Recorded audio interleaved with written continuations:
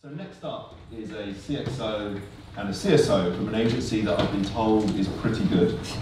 It's Karen Boswell from VMLY&R. She's the EMEA Chief Experience Officer, and Tomas, who's the Chief Strategy Officer for VMLY&R New York. They're going to share a new strategy ethos and some practical tools rooted in science, design thinking, and human-centered design, all the cool things. And so, yeah, let's welcome them to the stage. Apparently yesterday there were lots of really insightful charts around change. And I think we just heard over there from Ingrid, there was a really nice bridge into what we're going to talk about. She talked about the fact that change is slow. Whether it's slow, whether it's fast, it's definitely the only constant. And my benchmark when I talk to clients is the late great Steve Jobs. He talked about cannibalizing yourself, because if you don't, then others will. Am I clicking on, or sorry, I don't know if this is working. Or do I just signal? Otherwise it might be quite painful.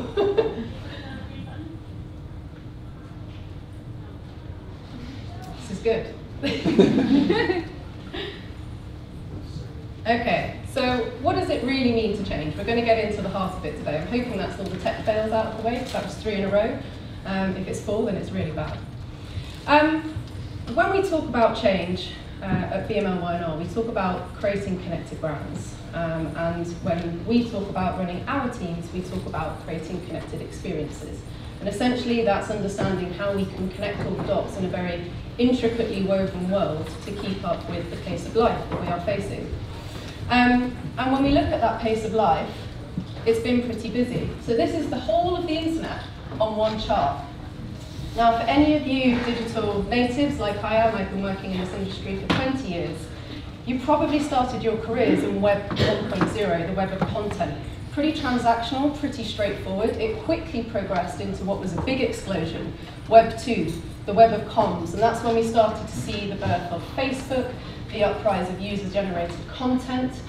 We saw video, we saw blogs, we just had a wonderful chat from somebody who's kind of nurtured that and turned it into a career. We moved into Web 3, which was a little bit more subtle. That's when we started to see data starting to understand us, starting to connect the dots between 3 screens in a world where we were used to doing design for perhaps a tablet, a laptop, when we thought that the internet was contained in devices that we were using to explore things. Semantic interfaces started to intuitively know what we wanted to see next and start to give that to us before we knew that we wanted it. And now today we talk about the Internet of Things, Web 4. And that's where we start to see the boundaries being pushed. You'll hear phrases like clicks and bricks coming together. We'll talk about converting footfall.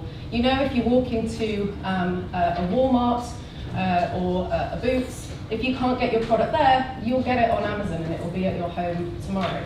And probably next year it will be following you in a drone, dropping it off as you step onto the bus within the hour, which is creepy but possible.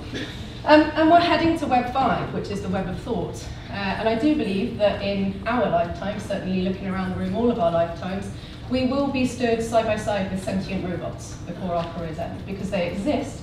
The infrastructure just isn't that. The whole point of this chart is that quite often when we talk about change, we're talking about designing for Web 4, when most of the businesses and the clients that we talk to are 20 years out of date before we even get going, because they're stuck in Web 2. I had breakfast this morning with the president of a big pharmaceutical company, and he's actually facing change within his organization, and he's seeing the need to break down digital teams, traditional teams, manufacturing teams, production teams, and put an experience team at the very heart of it, and that's something that we're helping him hire and build together. So when we think about all of this, and we talk about consumers, that means that the consumer journey, which, I guess for traditional planners in the room, is normally quite an A to B process. Perhaps a linear thing. We may be thinking swim lanes, perhaps we're talking about 360 connected ecosystems. That's not how real people consume. It's not how I consume. I doubt it's how you consume.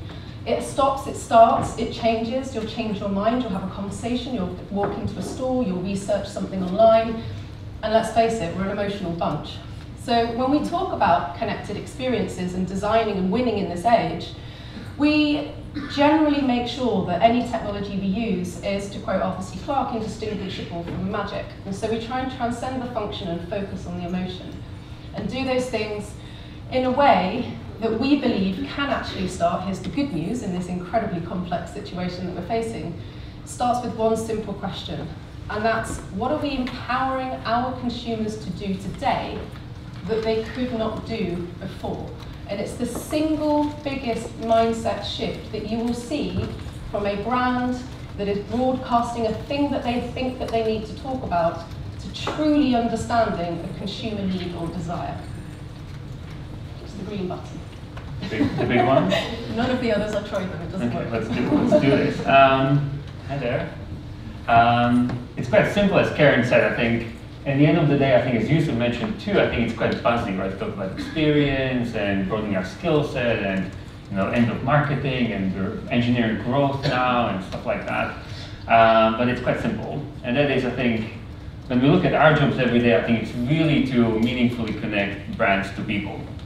And I'm going to use the hardworking tool of a framework to bring it to life. That's the end of the build in this instance, because I think it's this simple, right? At the end of the day, there are some well-meaning product designers, engineers within our brands that we work with. They create something of value. And then there are some people out there in the world with disposable income or need to feed themselves, provide something to their families. They're willing to exchange money for goods and services. And it's that simple. But I think the reason why I think our industry is disrupted, why I think we all feel this kind of sense of anxiety about where all of this is going, is because a lot is changing. And I think we love the title of this conference, right, Heart of the People, because what we're hearing from many of the most senior people in the marketing world is that the very profound nature of how brands and people connect is changing. I'm just going to read this because I love this quote so much. Food is politics, consumption is political. Each time we eat and drink, we vote for the world we want. And that to me is extremely profound because it puts emphasis on us strategists to truly represent what matters to people. And I really mean it truly, without any compromise, as to what really matters to people. So I think the title of our talk is Winning in the Age of Experience. So I could go quite hard in terms of the pep talk for the strategies if you would like, but I honestly believe that if our job is to understand people and then connect those people to the brands in the world and create markets on the back of that, I think we're really well positioned to drive change forward and be one of the most valuable resources in this entire ecosystem of agencies, clients, and suppliers and all of that stuff. So what are those key tools or kind of frames of reference that we need to have with us in our everyday? I'll start with some macro topics that we believe are critical to understand and really dive into. First of all, data. I think there's a data summit down the 4A's puts on as well. So it's so critical. But I think the angle that I think strategists can take is to be, of course, quite suspicious of it.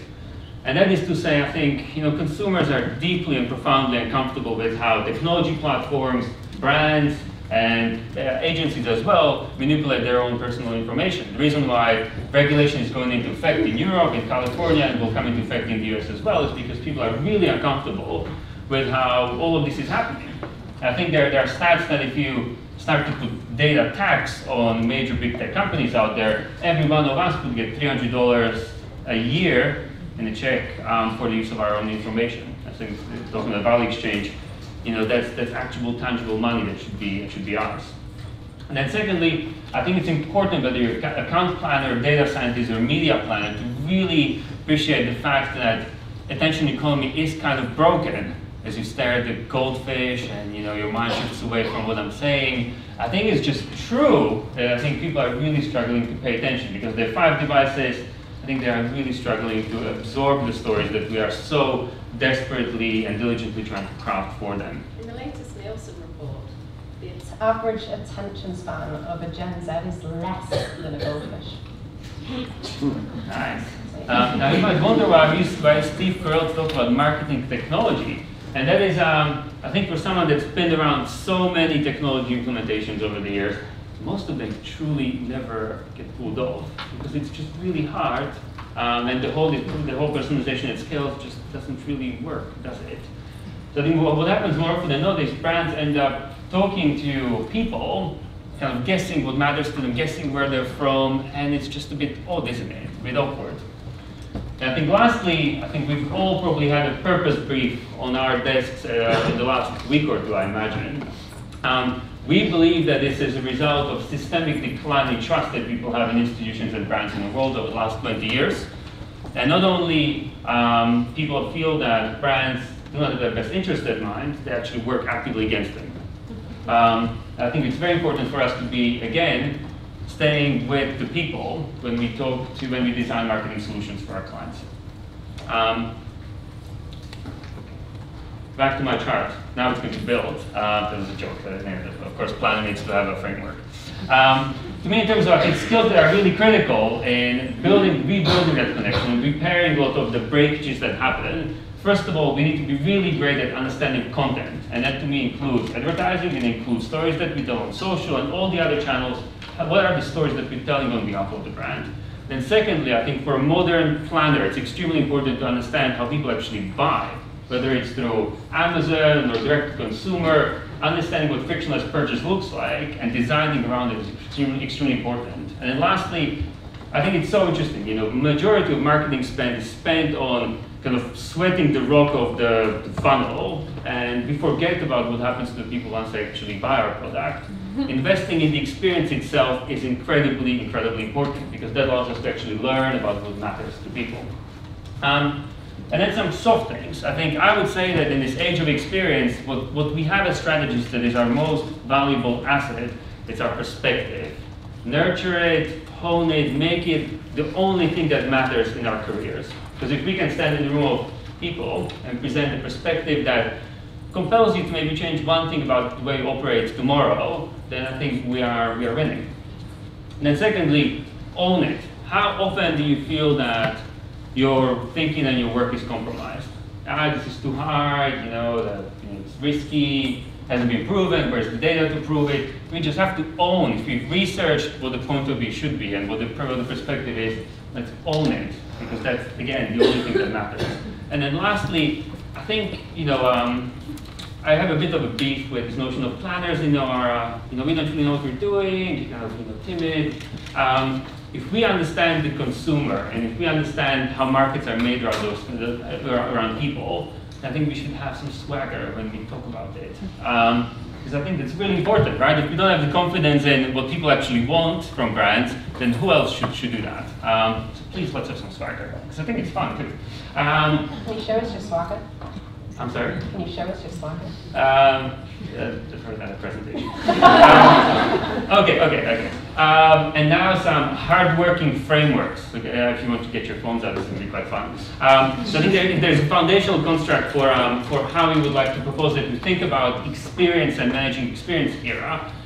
It is something like this, very easy to digest set of boxes that I think if you're a strategist and you love what you do, I'm sure this is very enjoyable. So let me just go through this a little bit. I think when you hear a lot about digital and kind of marketing and touch points and operating within a silo, I think the notion of omnichannel has been the biggest buzzword, I think, in that world over the last few years. And I think what this led to is that every single brand in every single category has got really good touch points out there. They have a really nice website, some kind of a social presence, maybe there is a kind of in-store solution in place, but it's really hit parity when it comes to the omni-channel presence. What I think really matters, and I think it's for us as strategists to lead this effort, is to rethink the experience that we put around people, around products and services that originate out of marketing, and allow us to build a tighter and closer relationship between brands and people. I think that, of course, happens on the back of what's the vision that we're painting for this brand, right, in the world, around its products, around its overall mission, around its purpose. And ultimately, if none of that has a meaningful role in people's lives, then, why bother? And also, why bother if it doesn't create any value for the brand? So I think this intersection of what's someone's journey in their life, what are the products and services that the brand offers, out of that comes the vision for how we should rethink the experience around the consumer. That's the experience.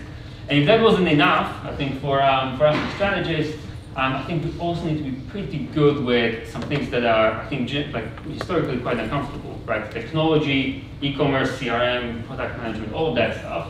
Because if we are the most trusted advisors to the CMO in the room, then they are the biggest spenders on technology in their organizations. So we should at least be dangerous enough to navigate the decisions and the conversation, knowing that it's probably not enough to actually implement some, it'll be marketing suite, but we should at least feel comfortable talking about it.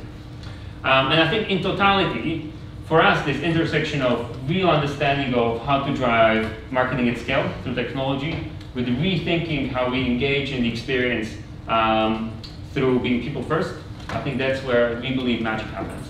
I think to make it more specific, I think. So there's a lot of jumping in points there, and as a point again of reassurance, I think the reason we start with the known things is it just helps us understand how we get going.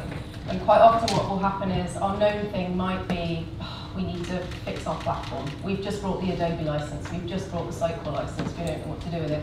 It might be, to Tomas's point, well, our website doesn't look like the 17 apps that we have, and that's just the UK, and then actually we're EMEA-wide, this is my job every day. So there's 39 countries and several different languages, and oh, actually we're global. And so we've got 186 different touch points, and that's just for this one car. And you're like, ah, okay. Whatever it is, wherever we're jumping in, however we're trying to get to better know things, we always, as we get complicated, like to get incredibly simple again. So we just seek for the shared value. And that starts with people. You'll hear us say this time and time again, and theoretically as humans, we are already part expert in doing all of this. So where do we find the meaningful value for people, but never losing sight of where sustainable growth and value for our businesses are? Because at the end of the day, pretty much all of our clients have something to sell in one way or another. And that comes down to three things for us. I don't know whether you're familiar with the humanization trends. Essentially, it's about getting to know me, valuing my time, and then helping me win at life. So Nike, their entire business model is built around know me to serve me. Tell me what I want before I even know I want it. And that is essentially the age that enriches experience. So whether that's a physical thing, a digital thing, it's all about enriching that person's life. Then we need to look at, does it actually genuinely contribute to the top line and the bottom line? Are we building brand strength and stature? Are we building revenue? Are we making money? Is this going to be a sustainable thing, not just a thingy, because there's a thing that we want to do and have some chat about the thing. VR thingies, AI thingies, I get those briefs a lot. Can it actually be adopted? You've had that brief too, somebody laughed as well. Can it be adopted? Are our users going to want it, need it, desire it, come back to it every day, every week, every month? Can we actually do it? And sometimes you get all the way down to this bit and then you kind of go, oh shit, can't actually do it. So it's good to make sure that we're sitting in the sweet spot in the middle of all of that. That helps us work out what our direction of change is, which is the easy bit. And then essentially, we have some tools for helping us navigate through our vision and our roadmap for getting to change. So you've probably all seen one of these. This is a fairly straightforward tool. It's what we call an infinity loop.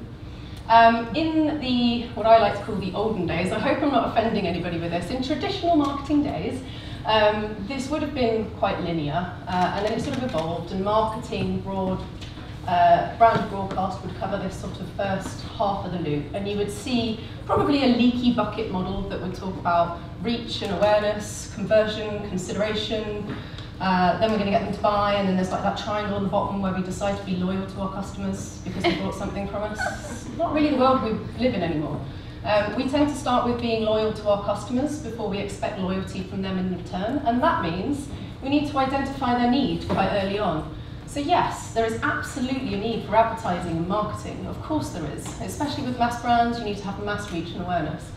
But the journey starts so much earlier on about understanding what your consumers want, and then helping them go through some research, navigating the tsunami of content that is on the internet.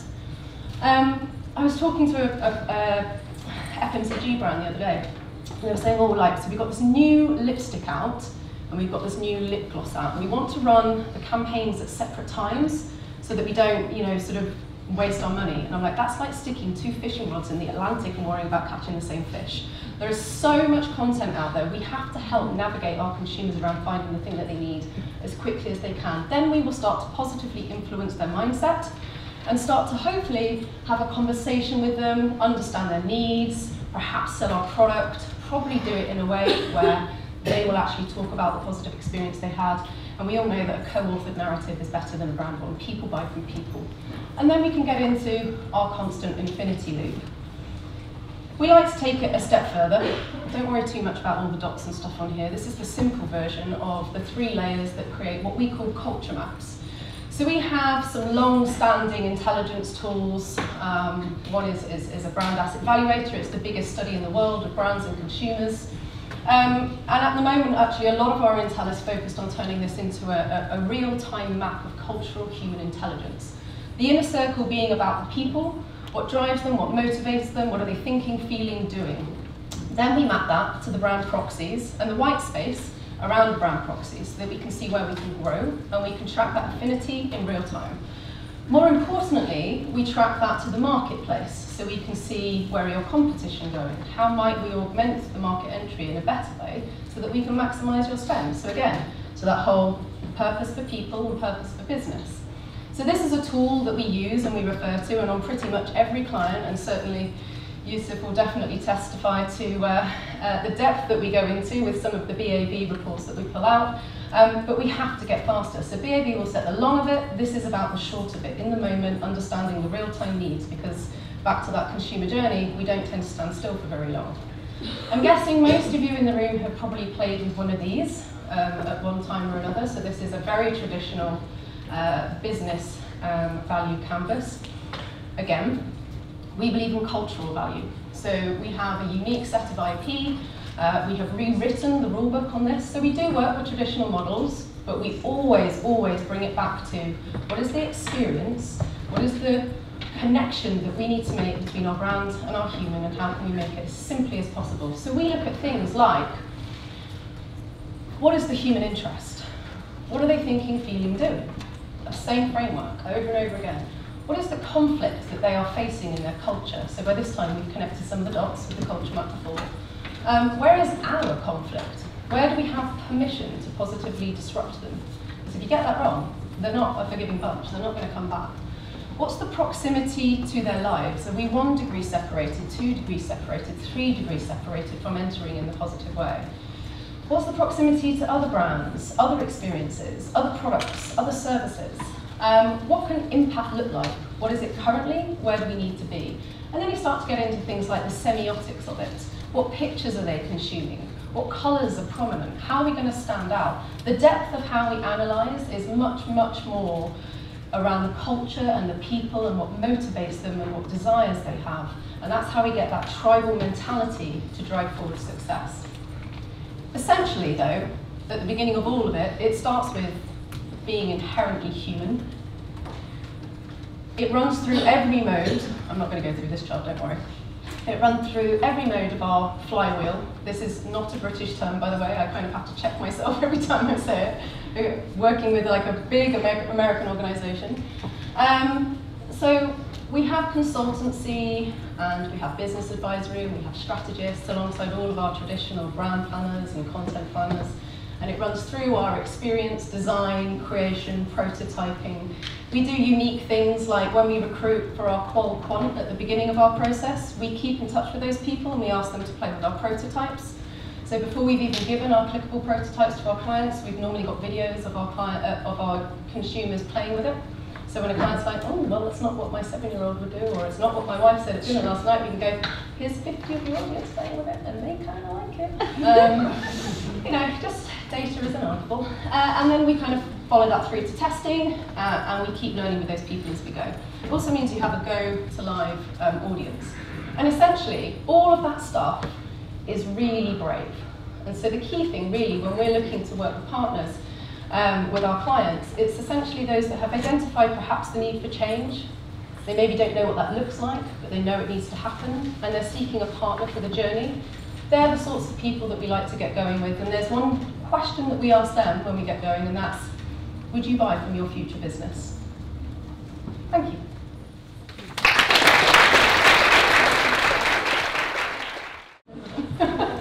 Yeah, so this one came up. I'm going to start with this because it's actually a hard question. I don't even know what the question is.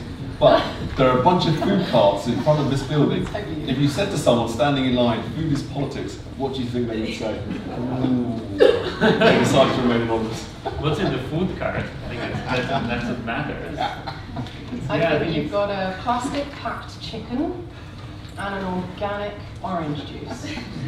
So I think the talk was really interesting because I think it's about the notion of, I think there's a lot of reckoning happening in the corporate world around. So I think the quote came on the back of a story when, I'll try to paraphrase it, when Valerie was appointed, she told her son she was getting the role, and the response was, well, I'm sure you cannot be proud of that because of the type of impact that Danone has on the environment. So I think there's a moment of reckoning of what kind of world are we creating through the products, through the marketing, through the type of growth that we're chasing. So I think if I look at a question like that, I think what's really fascinating to me, I think time is now and it's absolutely in our hands to force those conversations. Because if we don't do it now, then who else is going to do it? And then how much time will we have left? I don't know. Good answer. Non-answer. So, can you walk through examples of how you've used different frameworks on client projects? Shall I take this one? Go So what's the last one? So there were quite a few in there. The big sort of tech CX stack that we shared is normally the framework that we use to start a conversation, to identify where we're jumping in. And we'll get questions like, I think I need a new website, or this product isn't selling, or we've got a new product because our competition have one and we need to go to market. And they're quite standard questions that we see coming through every day. Sometimes we will have, we know we're out of date and we need to do something a little bit different, can you help us connect the dots? So that framework is essentially something we sit down with our clients and we kind of go, where are we jumping in and how far do you want to go? It's also a really good model for working out where other partners are in play. Because quite often we're one of several agencies or consultancies working on things, so it starts to enable us to understand perhaps who the data partner is and do they need any help? What MarTech do you have in place? Do you have physical stores? Where are your physical stores? Do you have flagships there? So it just helps us kind of like have a construct to bring together and shape a brief together. So that's what that kind of big stack is about. It also helps us learn how to evolve. So if our jumping point is, okay, so you do need a new website, why? Then we probably normally go across to associated digital touch points and then down into MarTech. And so we sort of grow through the stack. It's not a case of, we need to do all of this, because that's just not possible. The ones at the end were examples of sort of bite size, literally, okay, now we're getting going, where do we start? Generally, we normally start with what do we need to know, what don't we know, and how do we find out the answers to that. So it normally comes down to data and insight. And we have several methodologies, but we find that those two that we shared are ones that we use on pretty much every single client without fail. So we always start with setting a direction and understanding what that direction is. And then we start to break it down into sizable chunks. And around those exercises, so the infinity loop is normally really high level. Then you start to go deeper into consumer journey mapping, empathy mapping. These are probably terms, especially if you're sort of experienced design thinkers, you'll have heard of all of this. Before you get to your vision mapping and then your road mapping, there's some bloody mapping. And then I think stuff like the cultural value model is normally, we'll have people that our clients will come to us and say, so we've got a business problem, this is the other side of what we do, so it might not come from a CMO, it might come from a CEO or perhaps a CTO, a Chief Transformation Officer. And they will kind of say, so this is the business problem and we need to understand how to better market. And that's when we will help them bridge the gap from their business value proposition and where they need to make money to running that through the lens of their consumers and what consumers want to buy. And so it just helps with that kind of, I said at the very beginning, the biggest shift comes down to that one question, which is, what are we going to empower our consumers to do today that they couldn't do before? Normally those kind of tools come in when you're trying to answer that question. Hopefully that's given enough of a, can't remember all the others. Cool. So thank you, Karen and Tomas.